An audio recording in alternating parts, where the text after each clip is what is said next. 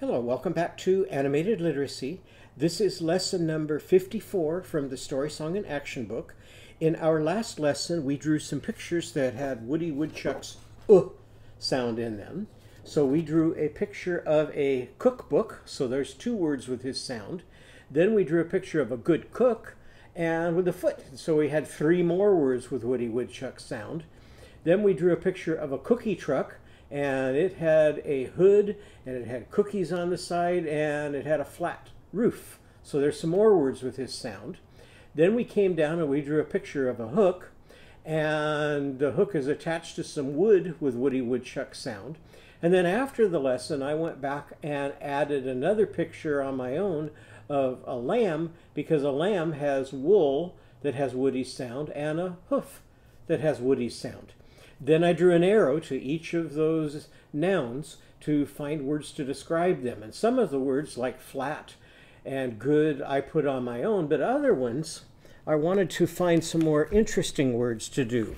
So I went to our book Dog that we read together and looked at the chart of all the adjectives that I found in that book. And some of the adjectives that I used is I found the word smooth in the book Dog, and so I labeled my wood with smooth, and I found the word fluffy and labeled the wool on the sheep with the word fluffy, and I also found the word shaggy, and I labeled my lamb as a shaggy lamb. So it's always fun to see how many words that you can find from books that you might not have thought of to use to describe. Then at the end of our last lesson, we wrote the song If You Miss Me, and it sang like this. If you miss me and you're looking around and you can't find me anywhere, just come into my bedroom. I'll be reading books there. And so I drew a picture of me reading a book in a bed, and I labeled it my bedroom, and then I wrote a sentence about it. This is me reading in bed. And then I drew something else that's in my bedroom. I have a nightstand next to my bed, and on my nightstand I have a lamp. And so you can do lots of labeling of that. You can also, any of the songs that we do, you can use them to help with your reading by making a hide and seek out of it. So your teacher or your parent can name some words, and then you can find the words, point to them, make the sounds in the word, and then tell how the words are spelled. So let's just do a couple of those. If I asked you to find the word miss, you could put your finger on the word right here. What are the sounds in miss? Miss. And what are the letters we use to spell it? M-I-S-S. Find the word just. Now if I look over here, there's the word just. What are the sounds in just? J. St. And what are the letters to spell just? J-U-S-T. And there's a lot of words in this one that are fun to use for hide and seek words. This is a favorite poster of mine, and it says, don't be afraid to use big words with little kids. If they can say Tyrannosaurus Rex, they can say anything. And we're going to use some really big words in our lesson today. The character that we're going to be learning is Ichabod, Ichthyosaurus. Now when you come to a really big word like that, the easiest way to learn how to say the word is to kind of make it musical. And so if we just say Ichthyosaurus, that's kind of hard to say back. But if I say it this way, say just part of it to me. Ichthy. Can you say that? Ichthy. Now say a saurus. Say that back. A saurus. Now let's put it together. Ichthyosaurus. Ichthyosaurus. Now let's count how many syllables are in that word. Ready? Ichthyosaurus. And we had to come all the way back to our head. So how many is that? 1, 2, 3, 4, 5. Now it turns out when I first learned the word Ichthyosaurus, I thought that an Ichthyosaurus must be a dinosaur because the word sounds like Brontosaurus, Stegosaurus, Ichthyosaurus. So I thought all those words that sound like that would be dinosaur names. But it turns out that an Ichthyosaurus is more of a lizard than it is a dinosaur. And so I read some books and did some studying on Ichthyosauruses, and here's what I discovered. An Ichthyosaurus is an ichthyosaur. And ichthyosaurs first were in existence about 250 million years ago. Actually, a few million years before there were any dinosaurs. Some ichthyosaurs, not Ichthyosaurus, some ichthyosaurs were so big they were 85 feet long. That would be like if you took real cars, put them end to end, it would take about 5 or 6 cars to measure the size of an Ichthyosaurus. So that was an ichthyosaur. That was a really big animal. And there were many kinds of ichthyosaurs. And here's a book about ichthyosaurs. Here's an Ichthyosaurus, and an Ichthyosaurus was one of the smaller of the ichthyosaurs. It was only a little over 6 feet in length if you were to measure it from the tip of its tail to the tip of its nose. The first person that discovered the Ichthyosaurus was this lady. And they wrote a tongue twister about her. We learned a tongue twister for Woody Woodchuck that went, "How much wood could a woodchuck chuck if a woodchuck could chuck wood?" Well, you might have heard this tongue twister. "She sells seashells by the seashore." And this lady was named Mary Anning. And Mary Anning's father liked going to the seashore and digging out shells. And so he taught Mary how to do that. Then he slipped on a rock, got injured, and ended up dying when she was only about 11 years old. So she had to raise money for the family. And the way she raised money to help her family have food to eat and a place to live was by digging out these fossils. And here she is holding one of the fossils that she dug out of the cliffs, and then she would sell them. So she really didn't sell seashells, she sold fossils. And here are some of the fossils of ichthyosaurs that lived millions of years ago. And so these are ones that are embedded in rock, and they would carve out the rock from around it so they wouldn't damage the fossil. And they would be in museums, or people would buy them and put them in their homes. So that's what a real ichthyosaur looked like. So one of our topics is going to be ichthyosaurs and ichthyosauruses. Another topic is going to be things that you can find under the sea. And here's a couple Skybrary books that you can read that talk about what it would be like going down under the sea and what kinds of things you might find. This one is called Sea Life, and this is called Octopus and Me. So you can kind of take a trip under the ocean. This is a fun one because it's made out of an old song. This is a song that was originally Over in the Meadow, but instead of Over in the Meadow, they sing it as Over in the Ocean. And it sings like this. Over in the ocean, far away from the sun, lived a mother octopus and her octopus one. Squirt, said the mother, I squirt, said the one. So they squirted in the reef far away from the sun. Well, I didn't sing that terribly well. But if you have this book, you can have fun practicing singing it and sing it a lot better than I just did. Another topic that we're going to be talking about today is itching.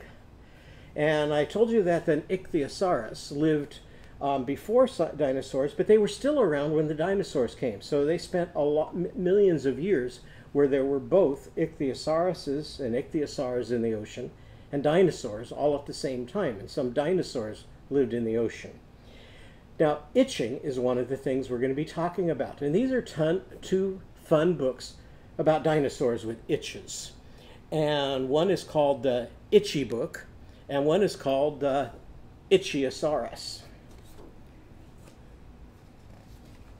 This one is fun, and it's called Itchy Itchy Chicken Pox. And another one is just called Itch. And I have Itchy Itchy Chicken Pox here, and we'll just read a little of it. And it goes like this. A spot, a spot. Uh-oh, chicken pox. under my shirt, under my socks, itchy, itchy chicken pox. So I bet there's been times when you've had itches that you tried to get rid of. Another topic we're going to talk about are inchworms, and these are little inchworms that can measure things. And this is a book called Inchworm and a Half, and I'll just read a little bit of that so you get an idea how that book goes. The inchworm who lives in the garden can climb any surface with ease. She nibbles and measures all of her treasures, zucchini, eggplants, and snow peas. So it's got a lot of nice rhymes in it, and here's the inchworm up here measuring. Her measuring method is simple. Each loop that she takes is 1 inch. She starts at one end, and the results will depend on the number of loops. That's a cinch. And so they just keep looping up and down like this and measuring inch by inch. And here's another book about inchworms that's called Inch by Inch. And it reads like this. Here's a picture of the inchworm, and here's a bird that wants to eat the inchworm. So do you think she's going to eat it? Let's find out. One day a hungry robin saw an inchworm, green as an emerald, sitting on a twig. He was about to gobble him up.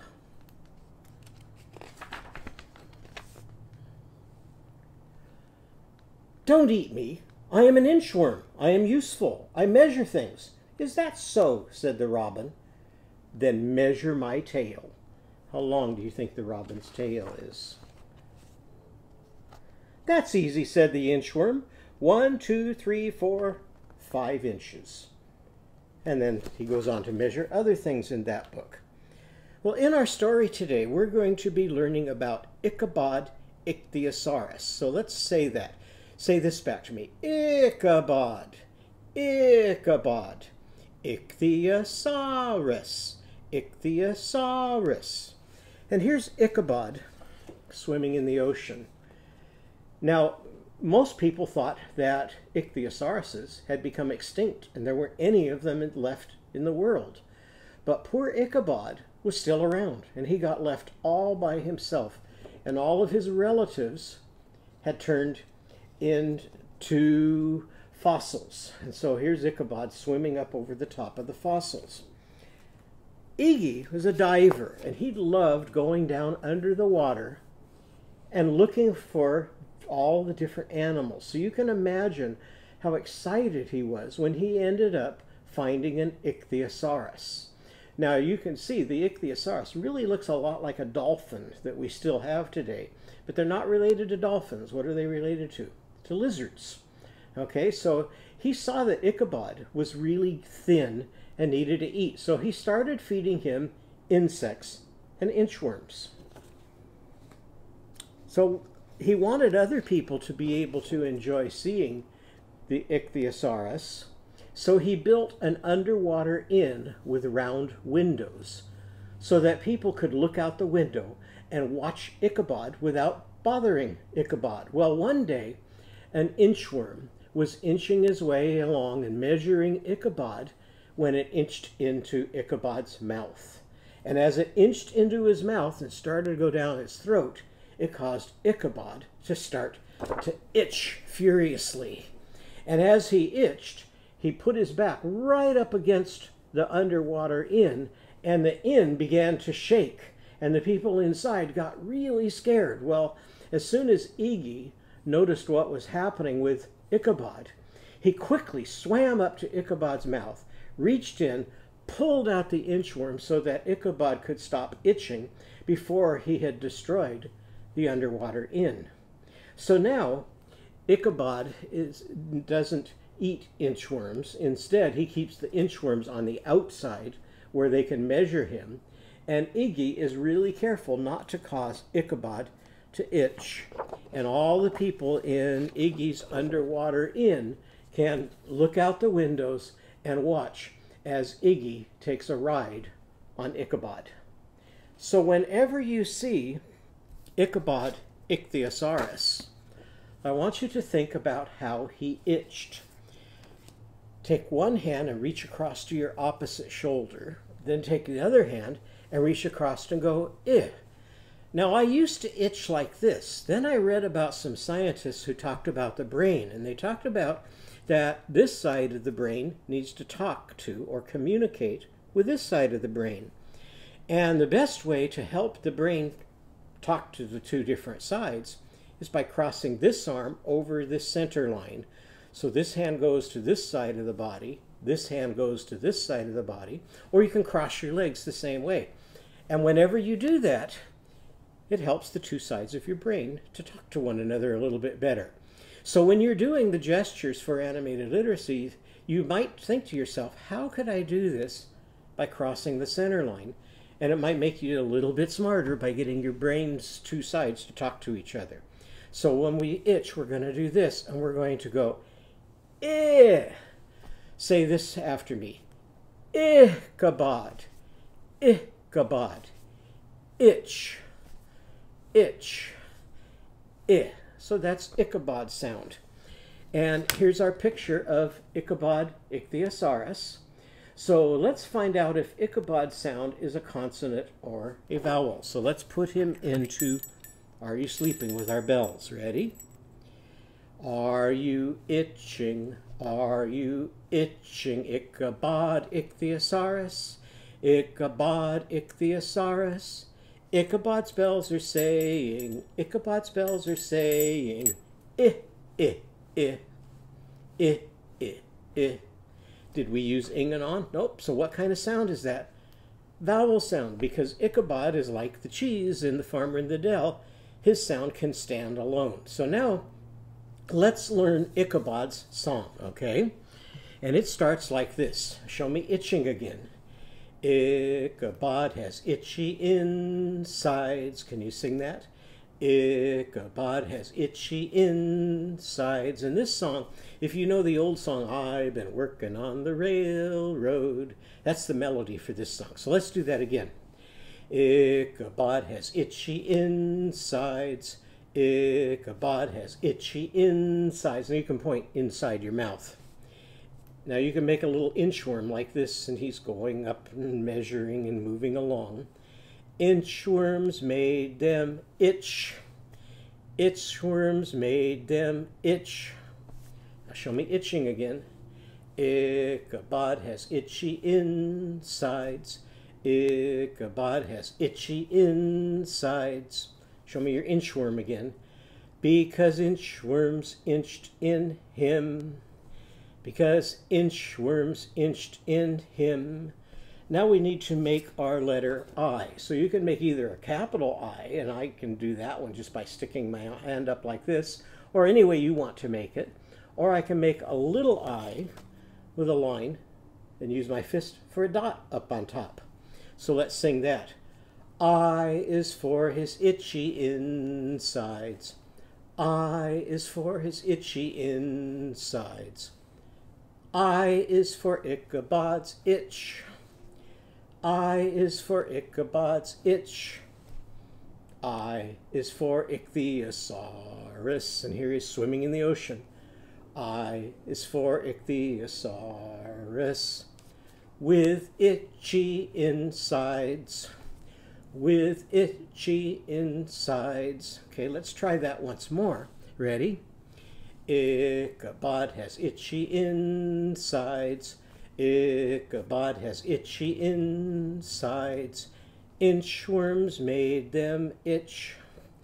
Inchworms made them itch. Ichabod has itchy insides. Ichabod has itchy insides because inchworms inched in him. I is for his itchy insides. I is for his itchy insides. I is for Ichabod's itch. I is for Ichabod's itch. I is for Ichthyosaurus. I is for Ichthyosaurus. With itchy insides. With itchy insides. Okay, let's try that along with our recording now, and I'll point to the words and you sing along and do the gestures. Ready?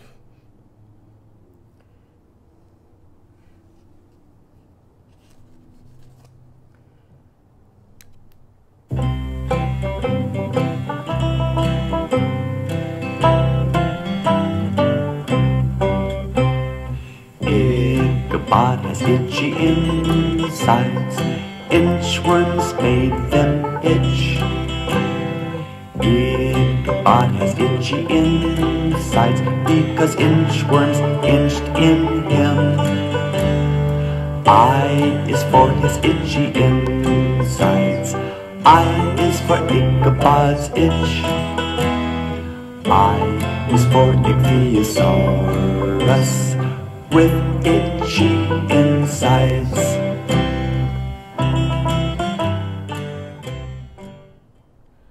Okay, so now when you get your picture of Ichabod Ichthyosaurus, you can do your rainbow writing over the letter I, and then turn your page over on the back. And think about the things that were in Ichabod's story, and if any of them remind you of experiences that you've had. First of all, you might think about dinosaurs, and I know a lot of kids like dinosaurs.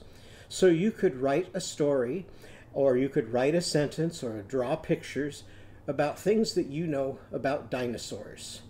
Another topic that we talked about was itching, and if you've ever had a horrible itch, what part of your body was it that was itching? And were you told, don't scratch it? Did your mom put some lotion or something on it to help it to stop from scratching? So you can write about having an itch. We also learned about underwater and things that you would find underwater. So have you ever gone down underneath the water, maybe in a lake or maybe in the ocean or in the sea? And what kinds of things did you see, or what kind of things would you like to see down in the ocean? Iggy had an underwater inn, and an inn is like a hotel or a motel that you stay at when you're traveling. So you might write about a time when you might have traveled with your parents or with somebody, and maybe you stayed in a motel and what that experience was like. And then either write your sentence or get help from your teacher or parent and rainbow write over the top of what they write on your paper so that you can learn to write about Ichabod. So I hope you enjoyed that story today. And I will look forward to seeing you in our next lesson when we're going to draw some things and label things that have Ichabod's sound. So I hope to see you then.